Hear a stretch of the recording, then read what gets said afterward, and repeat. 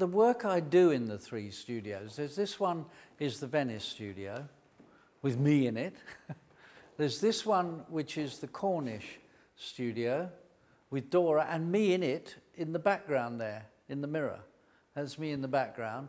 And there's this one which I'm just starting, which is this studio here, with the curtains drawn. But I'm waiting for this one now because this becomes even more beautiful in the winter when the trees all lose their leaves. The whole thing becomes full of lovely silver greys, etc. So although I started this and got interested in it, I now know what I want this to become, which it isn't at the moment. No, the studio to me is part of my life. An artist paints his life. He paints what he is at the particular time, when he's happy, when he's sad,